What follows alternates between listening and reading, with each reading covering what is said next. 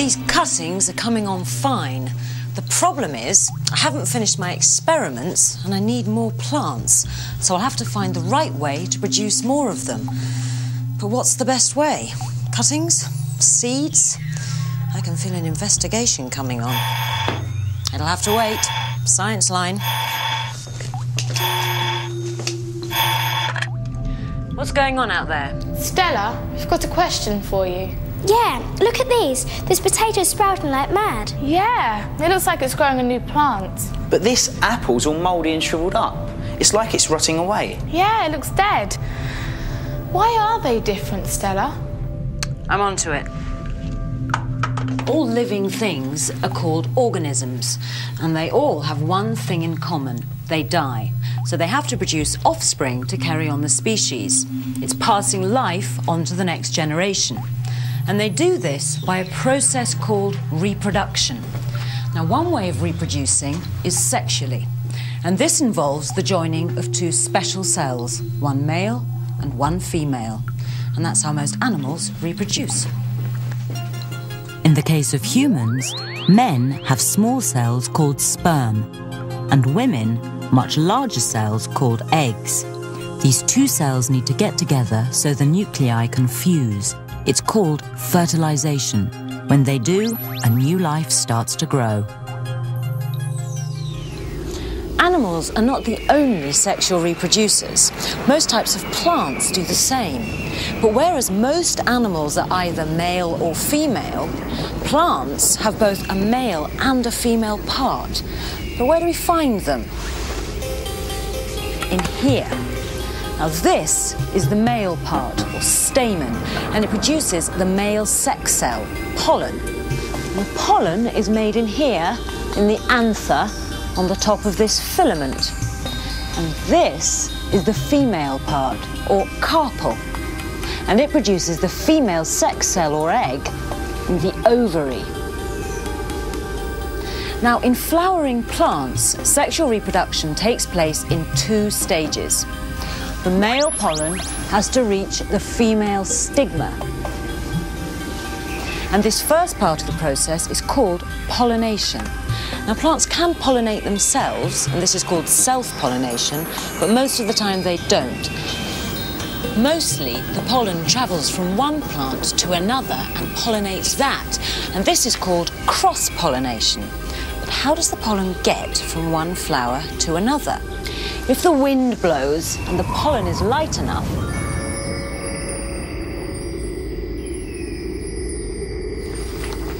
well, then the wind carries the pollen to the other plants. But more often, this is not the method used. Most plants pollinate by special delivery, as Howie is about to investigate. These flowers need to be pollinated, and time is short. Apple trees like this are only in flower for about 1 week a year. Once the blossom's gone, that's it. So my investigation is to find out how to pollinate not just these flowers, but all of these. This orchard is owned by Brian Neves. So what's involved in pollinating all these flowers? We have to get the pollen from one flower And get it to another flower. I know that. But it's not just any flower. With apples, it has to go to another type of tree. Another type? So you have to take the pollen from this tree, pollinate flowers on this tree.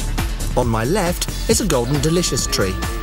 Pollen from its blossom has to go to the cox's blossom in the tree on my right.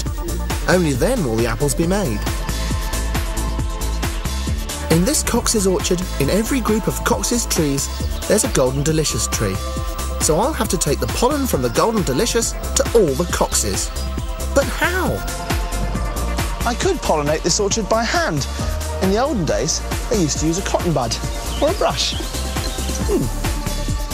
First, collect some pollen from the golden delicious flower.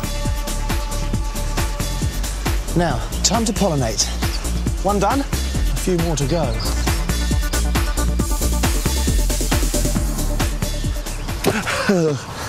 I've been going for 5 minutes and I visited, well, nearly 100 flowers. But that means to do the whole orchard would take longer than 7 days. I think I need to call in the experts. Perry Beale is the man to help me, along with these. Hi, Perry. Is everything ready? Yes, they're all ready for you. But you better wear these. Aha. Our pollinating experts are in there. And they're bees.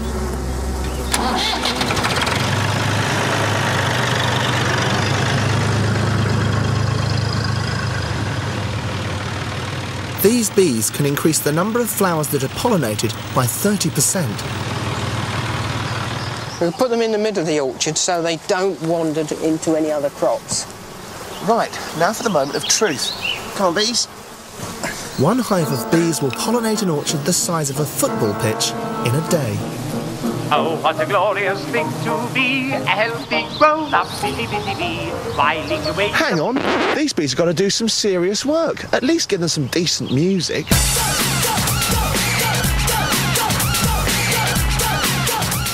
A bee wants the nectar in the base of the flowers to make honey. On the way to get it, it brushes against the anthers, and pollen sticks to the hairs on its body. Pollen? Bee. Just like that. Some pollen gets pushed into pollen sacs and is taken back to the hive. The hive? I wonder if there'll be any spare honey. Oh, maybe not.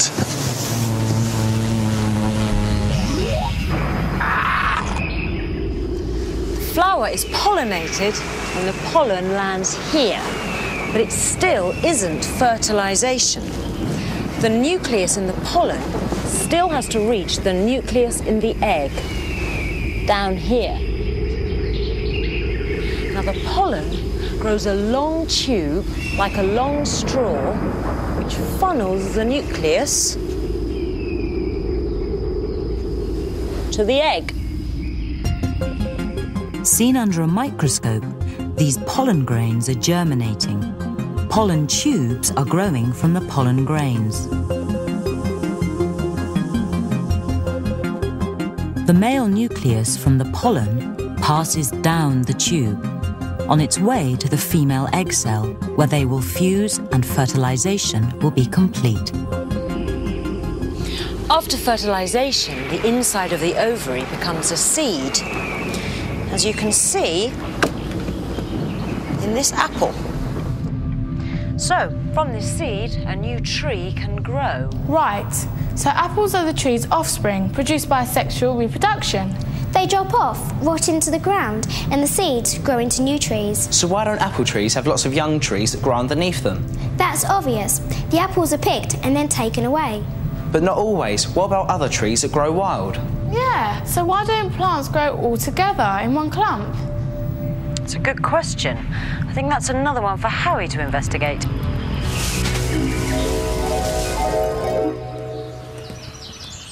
Whenever you walk through a woodland or forest, you'll see seeds. They're everywhere.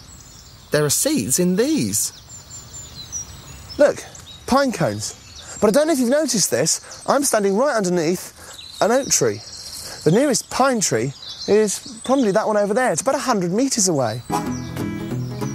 So that's my first clue. If seeds move away from their parent tree, they won't grow in a clump underneath.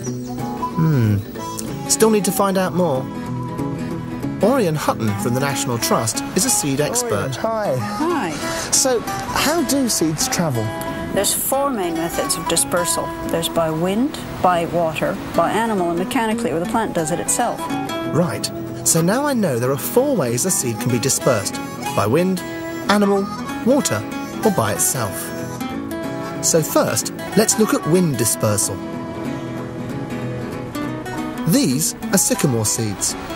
The seed is this bit, and attached to it is a wing structure so the wind will carry it.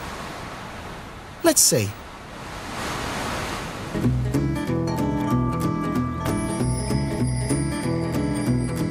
Right, you want to go and see what happened to them? Yeah.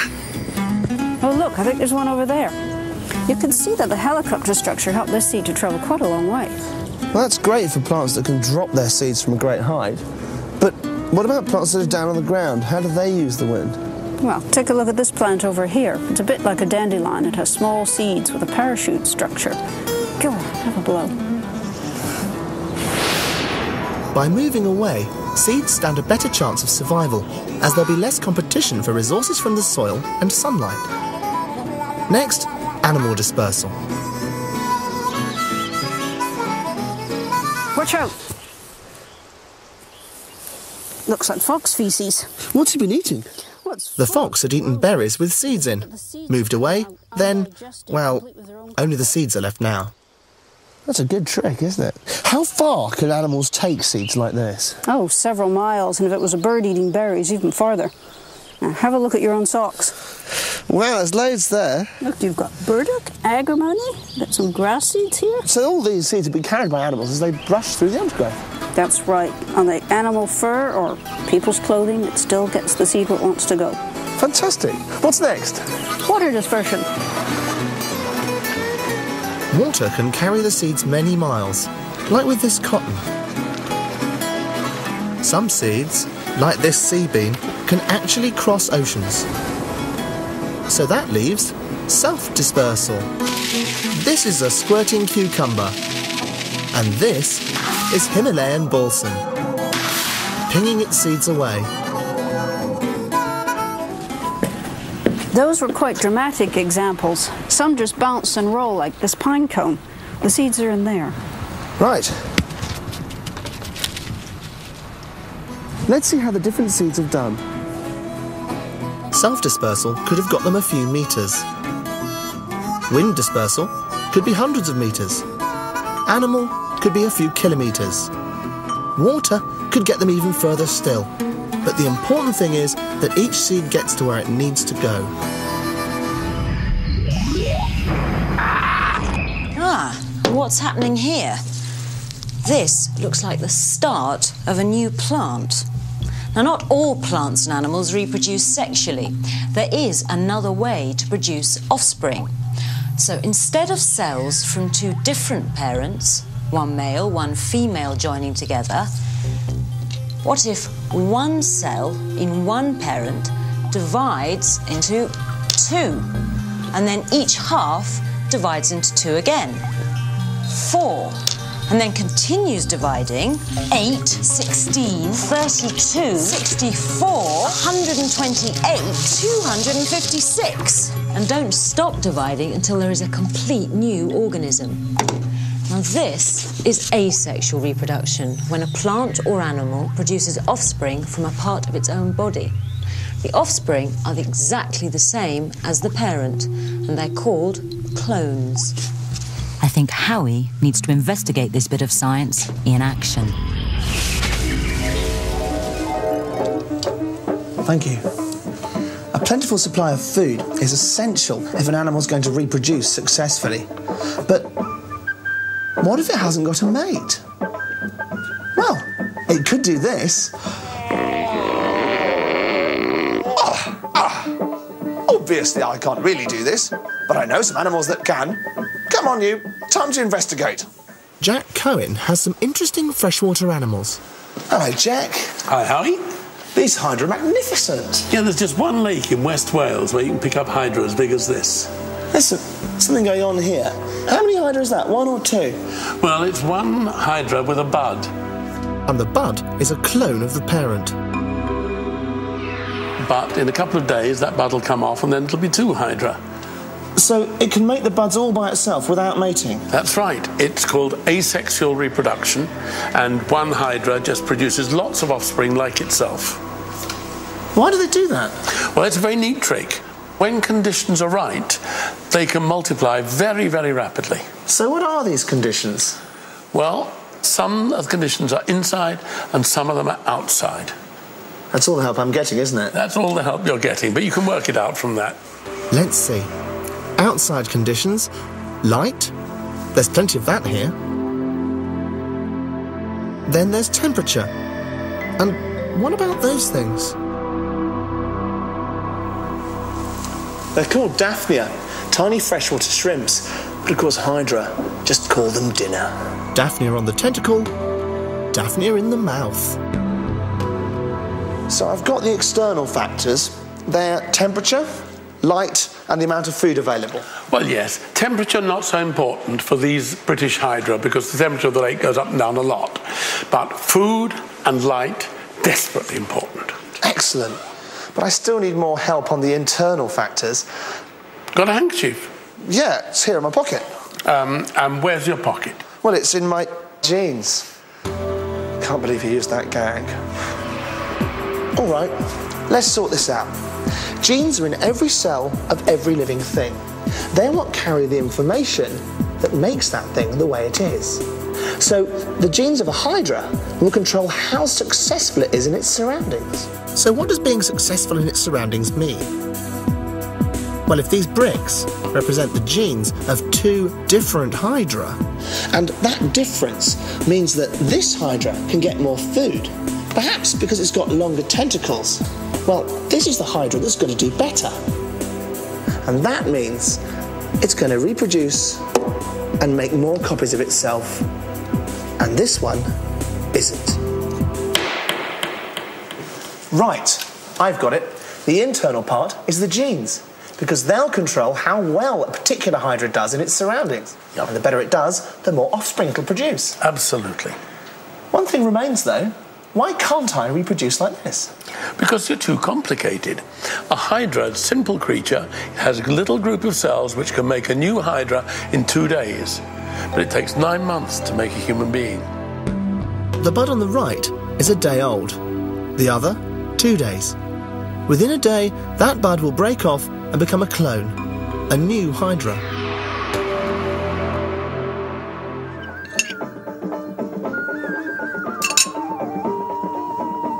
I'm not sure I fancy Daphne a Dansack, but the asexual reproduction sounds like a laugh. Waiter! Waiter! Waiter! Waiter! Waiter! Waiter! Sexual or asexual reproduction? Well, this is asexual. So all I have to do is put the runners in soil. Now these are in flower, and sexual reproducers need to cross-pollinate and collect seeds.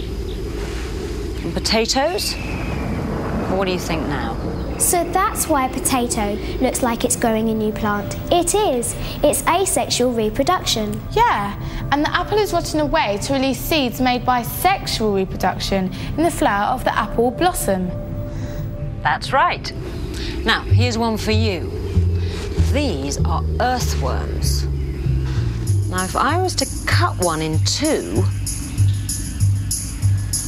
what do you think would happen to each half? Die? Or would each half grow into a whole earthworm? Die. No, both would grow back. No. Oh, I don't know. What decides it? Do only plants asexually reproduce? No.